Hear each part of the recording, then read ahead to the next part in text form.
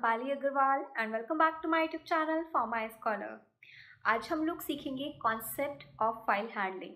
What is file handling, कौन कौन सी functions and classes use होते हैं फाइल हैंडलिंग में, ये सब हम चीज़ें सीखने वाले हैं वन बाय वन एंड इनके एग्जाम्पल्स को मैं डिस्कस करूंगी नेक्स्ट कमिंग वीडियो में। Okay, so let's start. So first question arises, what is a file.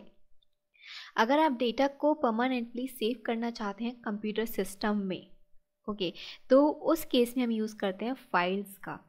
जैसे आप माइक्रोसॉफ्ट वर्ड की फाइल बनाते हैं, एक्सेल शीट बनाते हैं, टेक्स्ट फाइल बनाते हैं, ये क्या होती है, परमानेंटली सेव रहती है जब तक कि आप उसको डिलीट नहीं करते हैं।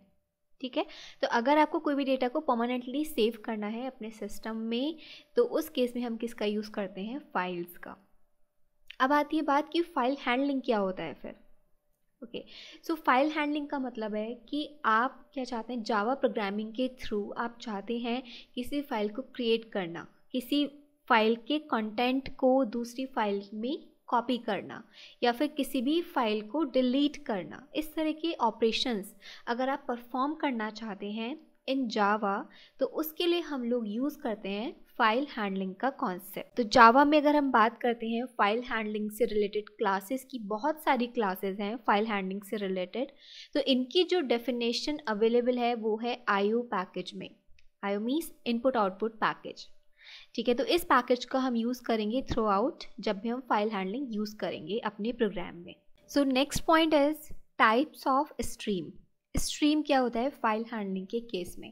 अगर हम जनरल मीनिंग बात करें स्ट्रीम की, तो स्ट्रीम का क्या मीनिंग होता है, फ्लो। तो यहाँ पर हम बात करेंगे फ्लो ऑफ डेटा की, कि data hard disk to RAM flow हो रहा है या फिर RAM to hard disk flow हो रहा है। तो इसके लिए हम एक एग्जाम्पल लेते हैं। लेट्स सपोज एक हमारे पास वेरिएबल है int a is equals to 4। उसके बाद हमने क्या किया, a की वैल्यू को अपडेट किया, उसमें 10 को ऐड किया, उसके बाद b की वैल्यू में हमने a का यूज़ किया, एंड फाइनली a की वैल्यू कैसे फाइंड आउट किया हमने, a equals to a plus b से। It means at the end a की वैल्यू कुछ और आएगी। सो हम अब क्या चाहते हैं कि जब आप इस प्रोग्राम को एग्जीक्यूट करें, इन फ्यूचर आप इस प्रोग्राम को कभी भी एग्जीक्यूट करें, तो वो a की कौन सी वैल्यू को फैच करे जो यहाँ पर अपडेट हुई थी। ठीक है, तो अगर हम फाइल हैंडलिंग का यूज़ नहीं कर रहे हैं, हम जैसे अभी तक जनरल प्रोग्राम बना रहे थे, तो उस केस में क्या हो रहा था, हम जितनी बार प्रोग्राम को एग्जीक्यूट करते थे वो a की वैल्यू 4 एज एन इनपुट लेता था। बट अब हम चाहते हैं कि हम इस प्रोग्राम को जब भी एग्जीक्यूट करें तो a की जो भी अपडेटेड वैल्यू हो वो फैच हो। तो हमें क्या करना होगा, उस वैल्यू को स्टोर करके रखना होगा परमानेंटली। और परमानेंटली हम डेटा को कहाँ पर स्टोर करते हैं, फाइल में। इट मीन्स इस केस में क्या हो रहा है, देखिए डेटा फ्लो हो रहा है from RAM to hard disk. RAM to hard disk क्यों, रैम में जब आप प्रोग्राम एग्जीक्यूट कर रहे हैं तो वहाँ पर वेरिएबल्स कहाँ पर होंगे, स्टोर रैम में होंगे। ठीक है, अब अगर आपको इस डेटा को परमानेंटली सेव करना है तो वो डेटा कहाँ जाएगा, हार्ड डिस्क में जाएगा। इट मीन्स यहाँ पर क्या हो रहा है, a की value RAM to hard disk save की जा रही है। It means data is flowing from RAM to hard disk, data is flowing from variable to file. It means इस टाइप के फ्लो को, इस टाइप के स्ट्रीम को हम लोग क्या कहते हैं, आउटपुट स्ट्रीम। जब हम इस प्रोग्राम को फिर से एग्जीक्यूट करेंगे, यानी कि a की वैल्यू को फिर से फैच किया जाएगा, तो डेटा का फ्लो कहाँ से कहाँ होगा, हार्ड डिस्क टू रैम होगा। It means data will flow from file two variable. तो इस टाइप की स्ट्रीम को, इस टाइप की फ्लो को हम लोग क्या कहते हैं, input stream.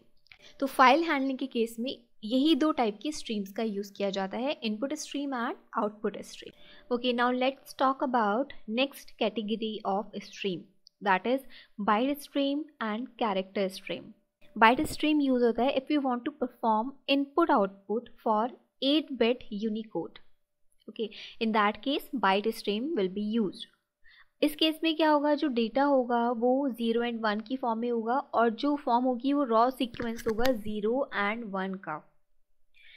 And character stream के केस में क्या होता है, 16-bit यूनिकोड पर इनपुट आउटपुट परफॉर्म किया जाता है, और जो डेटा होता है वो अगेन सीक्वेंस होता है फ्यू 0s and 1 का, एंड कलेक्टिवली जो फ्यू 0s and 1 है वो रिप्रेजेंट करते हैं किसी कैरेक्टर को।